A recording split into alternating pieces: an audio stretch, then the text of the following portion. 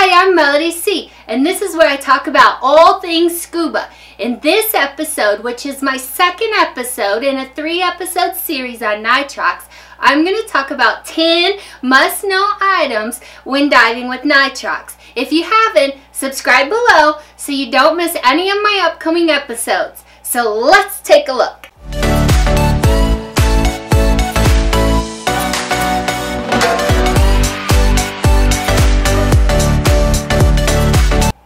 So this has to be said.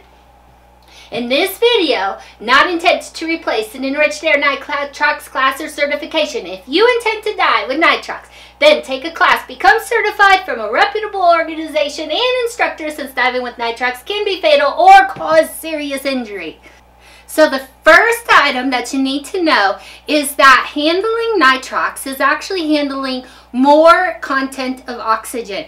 And oxygen, even though in and of itself is not flammable, don't tell me it is, it's actually not flammable, but it makes everything around it more flammable. So the higher the concentration of oxygen, because in a Nitrox you're increasing the oxygen, the more flammable and dangerous that it can become, because it ignites even faster and can explode. So the second item is oxygen toxicity. What is that? Well, oxygen toxicity means that at a certain depth, oxygen actually can become very toxic. So how does this affect you? Well, you can pass out and drown. So one of the most important factors is that you have to keep a very close eye on your depth, because when diving with Nitrox, depending on which blend you're using, you cannot go past a particular depth. We are mostly concerned with central nervous system toxicity. So if you're using an EAN gas of 32% Nitrox, then you can only go down to 111 feet and not pass that depth. But are there always pre-signs or symptoms of central nervous system toxicity before you pass out? No. No, no, no, no, no. But if you feel any of these signs, then head up, make sure to do your safety stop, and end your dive immediately, or else. So let's review this really quickly. VENDED is the acronym that you can remember. It's visual disturbance, ears ringing, nausea, twitching of the muscles, irritability, or dizziness. Knowledge item number 4. Does Nitrox help with nitrogen narcosis?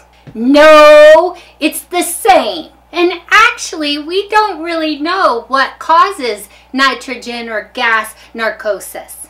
All we really know is that nitrogen and other gases at deeper depths can or may cause a narcotic effect that causes you to be dizzy or feel drunk and giddy. So if you feel like dancing with the turtles at deeper depth, head up and you'll sober up. Knowledge item number 5.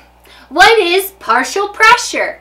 The air we breathe normally is made up of 21% oxygen partial pressure and 79% nitrogen partial pressure, which makes up 100% of total pressure. So partial pressure of the oxygen is only a portion of the total pressure.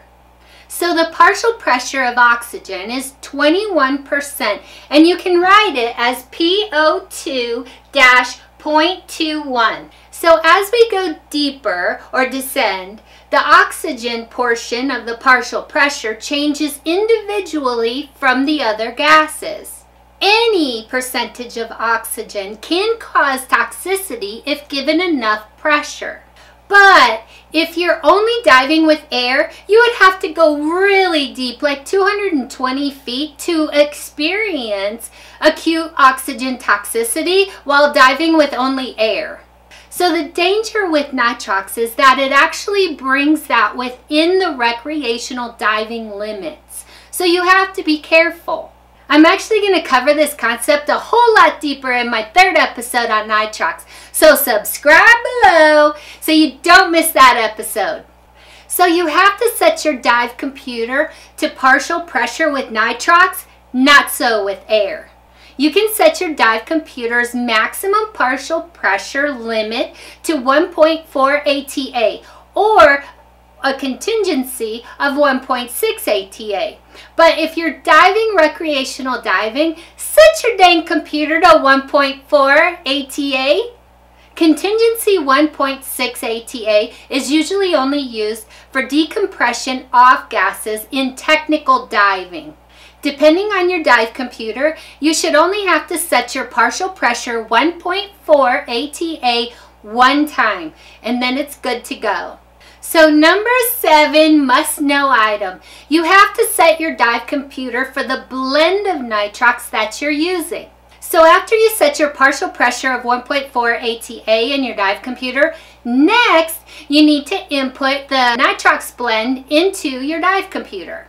So the 2 most used nitrox blend are 32 and 36% blends, and they can be written like this. So if you're using an EAN gas of 32%, you're going to need to input 32% oxygen into your dive computer when diving with that nitrox blend. So next you have to figure out the maximum depth you can go with the nitrox blend in which you are currently using. So if we have a 30% or 32% nitrox blend and we set our computer to 1.4 ATA, we can go down a maximum of 111 feet. So you can find these depths or your maximum depth for the EAN gas that you're using either in your dive computer while scrolling or on the EAN gas dive tables. Knowledge item number 8, verify that tank. So when renting or filling up your own tank, you have to verify that tank's partial pressure of oxygen. Yes, you, not your buddy, not your friend, not the company, you. So if you rent a tank and the sticker on the nitrox label says 32% nitrox, it could still read 36% nitrox. So test that tank.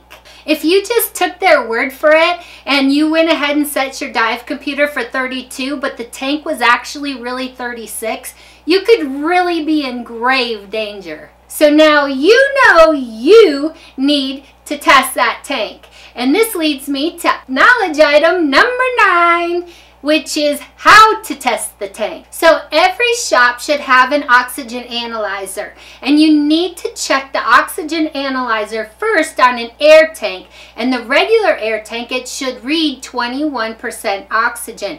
If it doesn't, it needs to be calibrated. So after you know the oxygen analyzer is properly calibrated, then you can test your own tank and make sure that it reads 32% if you plan to use 32% nitrox. So then you take the oxygen analyzer and you put it in front of the tank's valve and you turn it on. And then after, it will calibrate pretty quickly and it will read the percentage of oxygen that is supposed to be in that tank. You need to verify that number with the sticker that was placed on the tank at the time of the filling. Or you can attach it to your regulator's first stage. So after you analyze the tank, you write that percentage down on the tank sticker.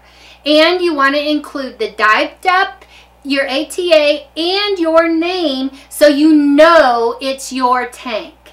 So your content sticker will have places for your name, your maximum depth, your partial pressure, and your blending analysis, and the date. So make sure you have all of those items on your tank before you dive.